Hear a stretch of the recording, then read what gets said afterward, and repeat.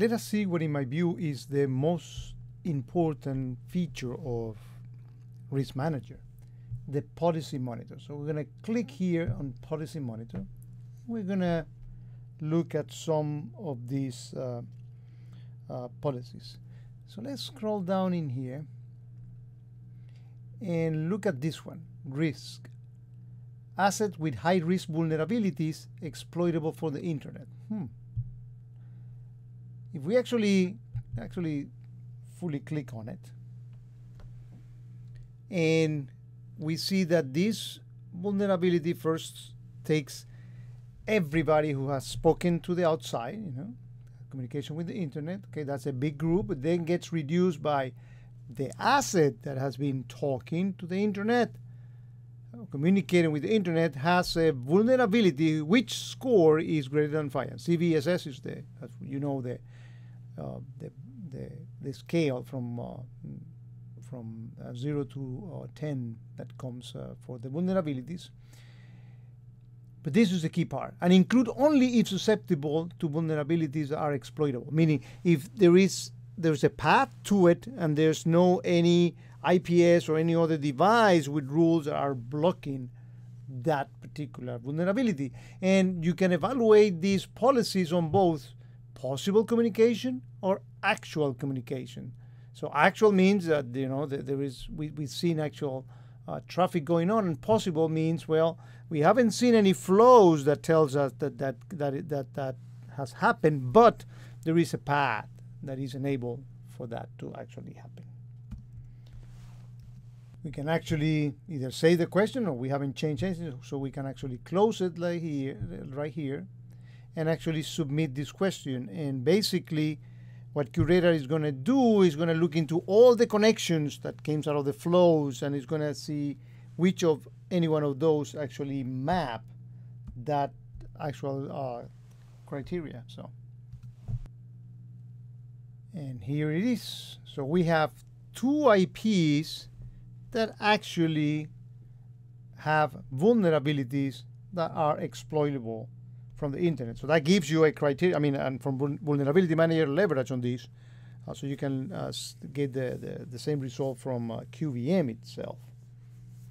So that's our first example for a policy. Risk Manager is, of course, as the name implies, all about helping you assess risk. So, for example, if we go to the asset database and we actually list all the individual assets, we can actually, let me actually go back to the asset, to all the assets. We can actually score them by risk score. Let's talk a little bit about what this risk score is all about. Before I've actually shown the risk score, let's click on any one of these assets and see what do we see in here. So, well, first of all, this notice this aggregate CVSS score. This is just the addition of all the vulnerabilities, all the CVSSs of all the vulnerabilities that this asset has. As you can see, this asset is in a lot of trouble. But to look at the risk score, back to the risk tab, and here we are still on the policy monitor. And if we look here under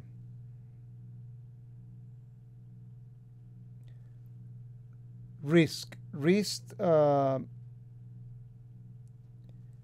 me look at one here.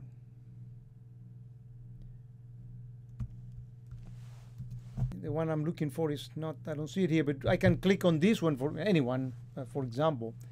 And as we saw before, you evaluated on possible communication or actual communication, and you can see that the type of questions really depends on the actual type of data that you want to return. For example, when you want to return device or rule, these are the type of questions. These are, things that are related to actual connections. if you switch in here into assets, you see that the questions are, questions regarding the asset having had communication, and the questions actually varies. And this one, when asset, you actually can switch between actual and possible. Well, if you go back to the devices of rule, then the only option that you have is on possible communication, not on actual. So we're not going to change these questions, so let's close in here. And let me look for the actual policy that I was looking for. And here on the question groups, we should have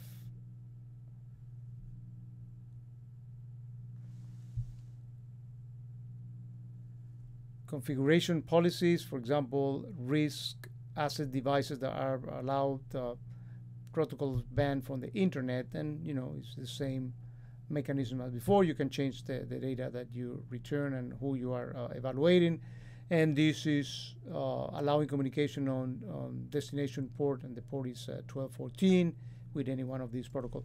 The combinations are really endless.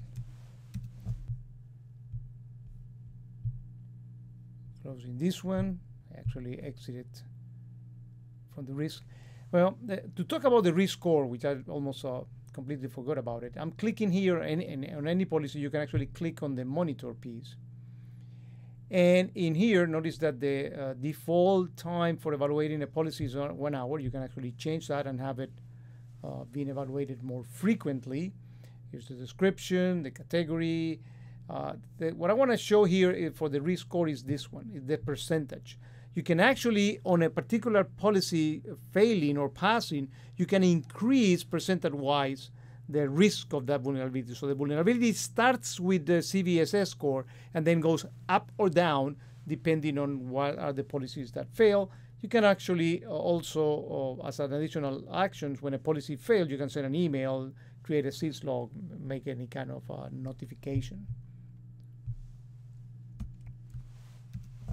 Go to the top level group, and we can select assess devices, firewall that allow banned protocols from the internet. So this particular policy, we know, I actually notice that it's the one that fire on one particular offense. Let me actually go to the offenses and show you that. If I go to offenses, we look at all the offenses, and this one, 901, is actually an offense that it's created, but that actual policy that has actually failed. So if we see when we display the rule, we see that that's precisely an example of generating an offense as a consequence of a policy having failed. You can also look at the offenses that are related to a particular device. So I'm going to go back to the configuration monitor, and I'm going to select here this particular firewall. I'm going to open that up, and I actually click on this button in here. I can see how many offenses are related or are involve this particular firewall. And this being an external firewall, of course, you see that there's a bunch of them that actually pass through it.